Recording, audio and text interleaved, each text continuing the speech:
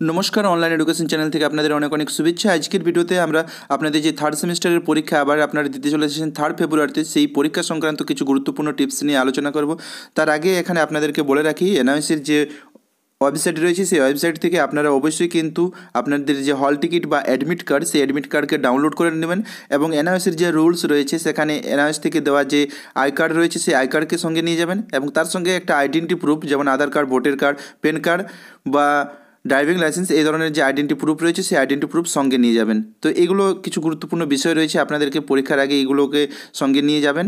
এছাড়াও যে মূল বিষয়বস্তু হচ্ছে সেটা হচ্ছে পরীক্ষাতে আপনারা কীভাবে 60 থেকে 70% নাম্বার আপনারা তুলবেন এবং অতি সহজেই আপনারা কিন্তু পেয়ে যাবেন। কিছু গুরুত্বপূর্ণ টিপস রয়েছে, সেগুলোকে আপনাদেরকে ফলো করতে হবে।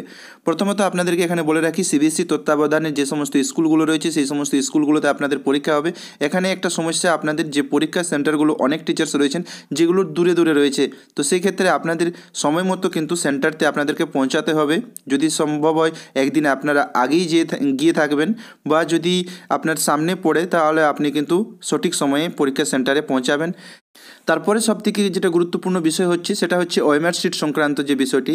অলরেডি আপনারা first semester, second semester, third সেমিস্টারের পরীক্ষা একবার দিয়েছেন, সেই ক্ষেত্রে আপনাদের নিশ্চয়ই একটা অভিজ্ঞতা রয়েছে যে ওএমআর শিট কতটাই গুরুত্বপূর্ণ আপনাদের সকলের জন্য।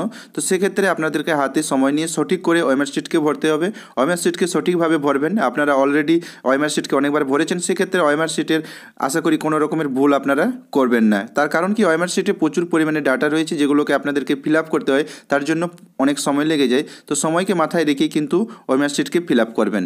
এরপর আসছি যে কোয়েশ্চেন্স পেপারের ব্যাপারে। কোয়েশ্চেন্স আপনারা থার্ড সেমিস্টারের পরীক্ষা দিয়েছেন, সেখান থেকে হয়তো কিছু কমন আসতে পারে বা নাও আসতে পারে, সে কথা মাথায় না রেখে বা প্রিভিয়াস কোয়েশ্চেনের কথা মাথায় না রেখে আপনাদেরকে নতুনভাবে কিন্তু প্রিপারেশন নিতে হবে এই যে কয়েকটা দিন রয়েছে সেই কয়েকটা দিনের মধ্যে। তো সেখানে আপনাদেরকে আমি বলবো যে কীভাবে আপনারা করবেন। আপনারা চ্যানেলতে আসবেন, অনলাইন এডুকেশন চ্যানেলতে আসার পর এখানে প্লেলিস্ট দেখতে পাবেন। প্লেলিস্টতে দেখতে পাবেন যে কোর্স 506 বলে একটি ফোল্ডার রয়েছে। সেখানে আপনারা কোর্স 506-এর সমস্ত সাজেশন পেয়ে যাবেন, পুরো ইউনিট অনুযায়ী সাজেশন পেয়ে যাবেন, যেখানে কিন্তু আপনারা 100% কমন পেয়ে যাবেন। এর আগের যে পরীক্ষা রয়েছিল সেই পরীক্ষাতে আপনারা নিশ্চয়ই যারা দেখেছেন ভিডিও বা যারা ফলো করেছিলেন অবশ্যই কিন্তু অনেক প্রশ্ন কমন পেয়েছিলেন। আমাকে পরবর্তী ক্ষেত্রে পরীক্ষার পর অনেকেই কমেন্ট করছিলেন বা হোয়াটসঅ্যাপও করছিলেন যে স্যার আমি প্রায় 90% মতো কমন পেয়ে গেছি। তো সেক্ষেত্রে আপনারা বলবো যে এই যে সাজেশনগুলো দেওয়া রয়েছে বা এখানে যে প্রশ্নগুলো দেওয়া রয়েছে সমস্ত ইউনিট অনুযায়ী, তো এই ইউনিট অনুযায়ী আপনারা যে প্রশ্নগুলো রয়েছে সেই প্রশ্নগুলোর উত্তর করবেন। এখানে আপনাদেরকে বলে রাখি যে প্রশ্নের উত্তর আপনারা এই ডিএলএডের যে পিডিএফ রয়েছে সেই পিডিএফতে আপনাদের পেজ নাম্বার দেওয়া রয়েছে প্রত্যেকটি ভিডিওর। এখানে যে ভিডিওগুলো দেখতে পাচ্ছেন সেই ভিডিওর নিচে আপনারা দেখতে পাবেন ডেসক্রিপশন, সেই ডেসক্রিপশনতে আপনাদের পিডিএফের লিঙ্ক দেওয়া রয়েছে। সেই পিডিএফকে ডাউনলোড করবেন।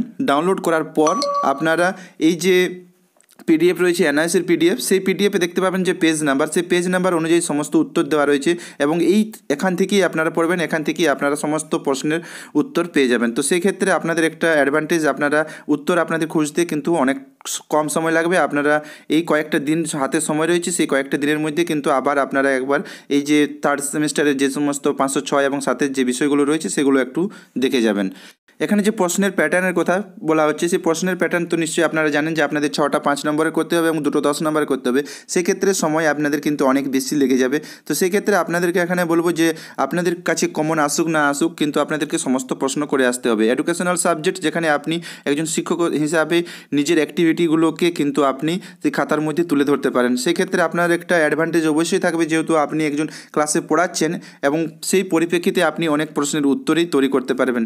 তো এক্ষেত্রেও আমি বলবো যে যে সমস্ত প্রশ্নগুলো থাকবে, বিশেষ করে এখানে যেটা সবথেকে জটিল বিষয় সেটা হচ্ছে 6টা করা 5 নম্বরে যে 6টা প্রশ্নের উত্তর দেওয়া, সেই ক্ষেত্রে আপনাদের একটু জটিল সমস্যা দেখা দিতে পারে। তো সেই যে জায়গাটা রয়েছে সেই জায়গাটাকে সময়কে ধ্যান রেখে আপনাদেরকে কিন্তু সমস্ত প্রশ্নের অ্যান্সার্স দিতে হবে এবং যদি এই ক্ষেত্রে আপনার কোনো একটা প্রশ্ন যদি ছেড়ে আসেন সেই ক্ষেত্রে কিন্তু আপনাদের সমস্যা হতে পারে, পরবর্তী ক্ষেত্রে আপনার মার্কসের ক্ষেত্রে সমস্যা হতে পারে।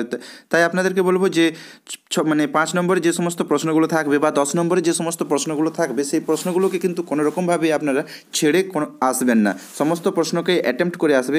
আরেকটা এখানে বিষয় যেটা হচ্ছে সেটা হচ্ছে একদিনে 2টো পরীক্ষা দিতে হবে। সেই ক্ষেত্রে আপনাদের যে লেখার গতি অনেকটাই কমে যেতে পারে, সেটাকেও কিন্তু আপনারা মাথায় রাখবেন। তার জন্য এই কয়েকটা দিন রয়েছে, সেই কয়েকটা দিন আপনারা কিন্তু অ্যান্সার্স লিখে প্র্যাকটিস করার চেষ্টা করুন।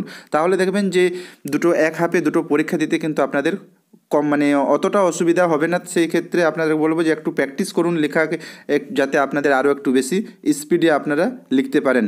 এবং উত্তরের যে সাইজ সেখানে বলবো যে যদিও ওয়ার্ড লিমিট দেওয়া থাকে, এনআইএসের যে প্রশ্নপত্র থাকে সেখানে ওয়ার্ড লিমিট দেওয়া থাকে যে এই কিছু ওয়ার্ডের মধ্যে আপনাদের করুন, তো সেই ওয়ার্ডের লিমিটকে ফলো করবেন। তার থেকে যদি সম্ভব হয় তো একটুকু বেশি করে লেখার চেষ্টা করবেন। সেখানে মানে 5 নম্বরের যে উত্তরগুলো রয়েছে সেখানে 1.5 থেকে 2 পাতার মতো লিখবেন, বা যদি আর একটু বেশি লিখতে পারেন। এবং যেগুলো 10 নম্বরে থাকবে সেগুলোকে 3 থেকে 4 পাতার মধ্যে উত্তর করবেন।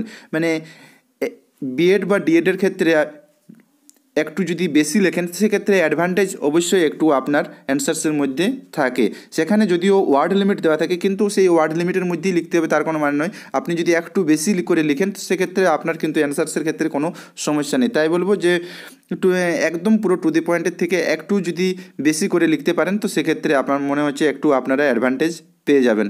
তো যাই হোক, আপনারা মানে সমস্ত প্রশ্নের উত্তরকে অ্যাটেম্প্ট করার চেষ্টা করবেন, সঙ্গে সঙ্গে আপনারা মানে সমস্ত বিষয়টিকে কভার করবেন এবং সমস্ত বিষয়কে সঠিক অ্যান্সার দিয়ে আসার চেষ্টা করবেন। আরও একটি গুরুত্বপূর্ণ বিষয় হচ্ছে, সেটা হচ্ছে যে এমসিকিউর ব্যাপারে। এমসিকিউর যতই সাজেশন করুন, যতই কিছু প্রশ্ন নিয়ে যান, সেখানে কিন্তু এমসিকিউর কমন পাওয়া কিন্তু খুব জটিল। আমরা এর আগে যে ফার্স্ট সেমিস্টারের পরীক্ষা হয়েছিল তখন আমরা সমস্ত স্বয়মের কোয়েশ্চেন্সকে অ্যাটেম্প্ট করেছিলাম, তাছাড়াও প্রচুর পরিমাণে ইউনিট অনুযায়ী আমরা শর্ট প্রশ্ন করেছিলাম। সেক্ষেত্রেও কিন্তু দেখা গিয়েছে যে 2 থেকে 3টের বেশি কিন্তু কমন আসে না। সমস্ত এমসিকিউ কোয়েশ্চেন্সকে কিন্তু আপনি কোনোরকমভাবেই কমন পাবেন না। সেক্ষেত্রে আপনাকে কিন্তু সেই এমসিকিউর ক্ষেত্রে একই রুলস ফলো করতে হবে। আপনার যেটা নিজস্ব ধারণার মধ্যে সঠিক উত্তর মনে হবে সেই উত্তরকে আপনি করবেন। মোট কথা যে 10টা এমসিকিউ থাকবে সেই 10টা এমসিকিউ কিন্তু আপনাকে করতে হবে। এখানে আরেকটা বিষয় যেটা হচ্ছিল যে আগের পরীক্ষাগুলোতে আপনারা হয়তো কিছু হল কালেকশানের সুযোগ সুবিধা পেয়েছেন, কিন্তু এই পরীক্ষাতে আশা করবেন না যে আপনারা ওই ধরনের কোনো সুযোগ সুবিধা পাবেন, কারণ সিবিএসসি তত্ত্বাবধানে এই ধরনের কোনো সুযোগ সুবিধা থাকবে না, এটাই আপনারা মাথায় রাখবেন। এবং সেই ভিত্তিতেই আপনারা কিন্তু প্রিপারেশন নিয়ে পরীক্ষা দিতে যাবেন। তো আশা করছি আপনাদের ভিডিওটি অনেকটাই হেল্পফুল হয়েছে। পরবর্তী ভিডিওতে আপনাদের সঙ্গে দেখা হবে। আপনাদের থার্ড সেমিস্টারের পরীক্ষা যাতে আরও ভালো হয় তার জন্য আমি কামনা করছি। এখানে শেষ করছি ভিডিও। Bye bye.